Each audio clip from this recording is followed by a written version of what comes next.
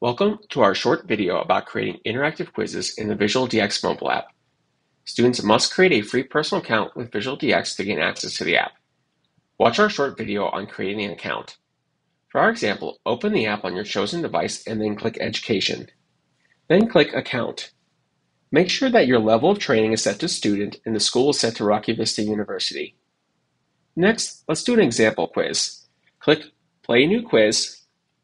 You have three options. You can set the game mode to either practice or competitive quiz, a specialty to all, or choose a specific specialty. For our example, let's leave it as dermatology. Next, we can set the commonality. We can choose all, common only, or uncommon. We'll leave ours as common only.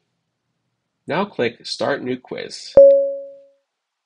The system will prompt us with an image and a couple selections. It will allow you to know if you've got the selection right or wrong. You can click Next Question and then repeat it.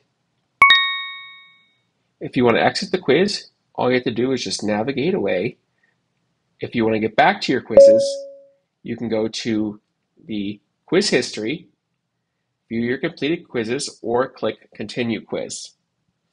If you go to the quiz history, you can look at the quizzes you've already done and then check your answers.